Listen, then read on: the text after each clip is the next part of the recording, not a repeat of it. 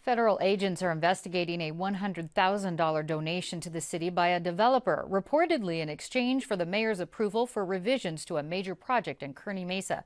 A 10 News investigation broke the story. Here with further details is 10 News investigative reporter Mitch Blocker. Mitch, welcome back. Thanks, Peggy.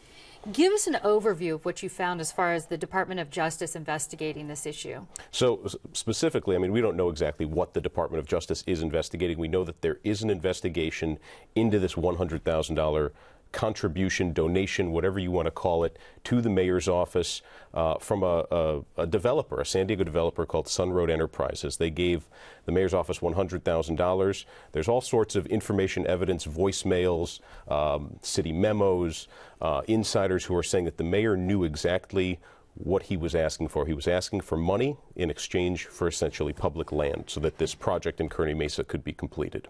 And what was the money spent on? I understand the mayor had a couple of pet projects he wanted to spend it on. It was spent on, from what we understand, a veterans memorial project and some biking initiative. What that is, we're still not exactly sure, but he did return the money. How did you uncover this? Well, we have sources inside City Hall. We have sources at the Department of Justice.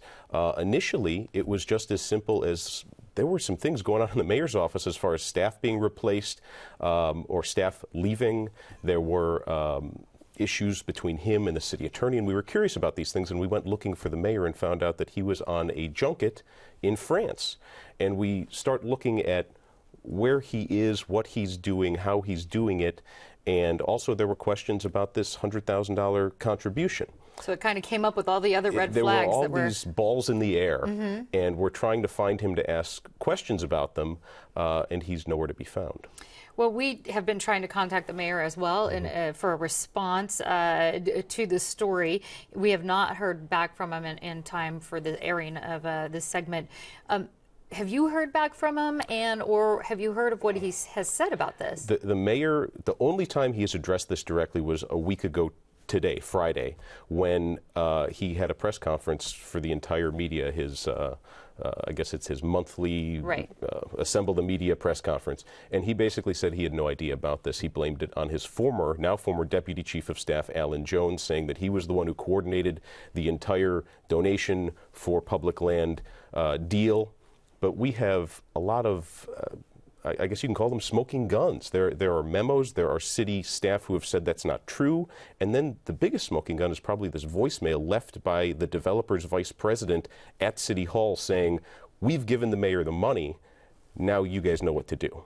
And did the mayor say, and I can't remember this exactly, but I thought he said he gave the money back. He did. So if there was no money, he said he had no knowledge of it, but he gave the money back with no knowledge of it. Yeah, he gave the money back, and I actually asked him directly, why'd you give the money back? Was this an ethical issue for you?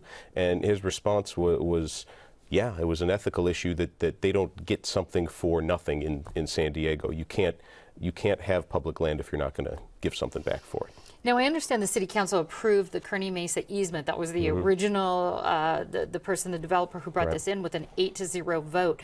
What does the City Council say about this? The City Council was ready to make this go through so that a project could happen in San Diego. That seems to be the motivation there. The mayor vetoed it. So he made a point, and he's said this continually, that he made the point, you can't get something for nothing. He said that continually about this issue until last Friday, when he said all of a sudden didn't know much about it.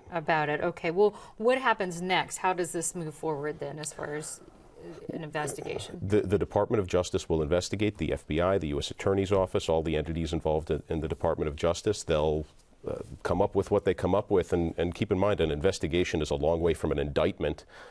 So at this point, it's just investigating. It's gathering information. It's talking to people. It's pulling files. It's trying to figure out what happened. Okay, 10 News investigative reporter Mitch Blocker, we look forward to your future reports on this. Thanks again for joining us with this update. Thanks for having me.